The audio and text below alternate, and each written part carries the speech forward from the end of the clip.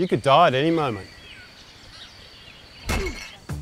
Daryl Hadley, co-founder, Good George Brewing. Life's too short to drink shit beers, but with so many beers out there, you might be asking yourself, which choice is the choicest choice? So we thought we'd give you our 2 cents to help you get off the fence and show you why Good George IPA is the choicest choice.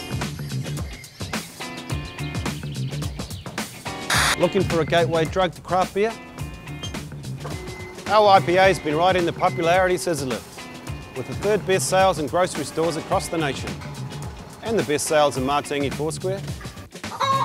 So you can relax, because simply put, our IPA has literally exploded from the tank into the hearts and mouths of our customers since day one.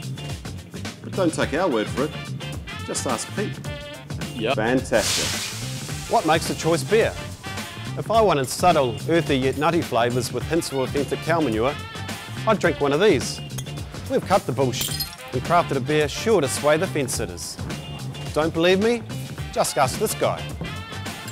Hi, I'm Brian Watson, brewmaster at Good George. This is our IPA, packed full of fresh, fruity citrus hops with mangoes and passion. Well, there you have it. So don't be scared of IPAs, APAs, SPAs, double IPAs, ESBs, because at the end of the day, any Joe Blogs knows a choice beer when they taste one.